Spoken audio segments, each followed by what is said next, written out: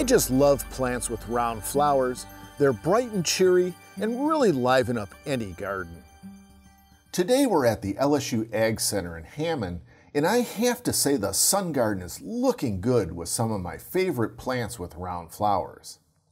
I think I've mentioned in the past that I'm crazy for coneflowers. Though named for the color purple, newer selections like Cheyenne Spirit have orange, yellow, and red flowers. But I'm drawn to a couple of older, reliable selections like Bravado, with its 2 to 4 inch flowers with bright purple petals and dark center cones, and White Swan, which was the first non-purple coneflower.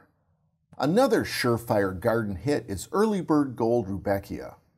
This is a showy perennial featuring bright golden petals with a dark brown center cone.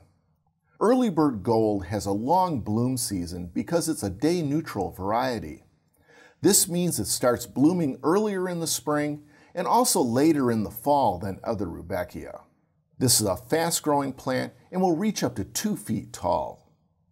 Gaillardia is another great flowering perennial that has few pests and many selections with bright warm colors that really liven up the summer landscape.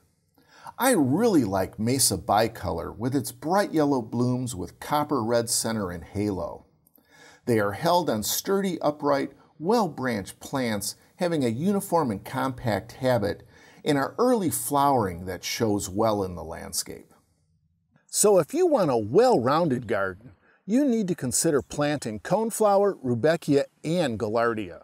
I'm horticulturist Gary Bachman for Southern Gardening.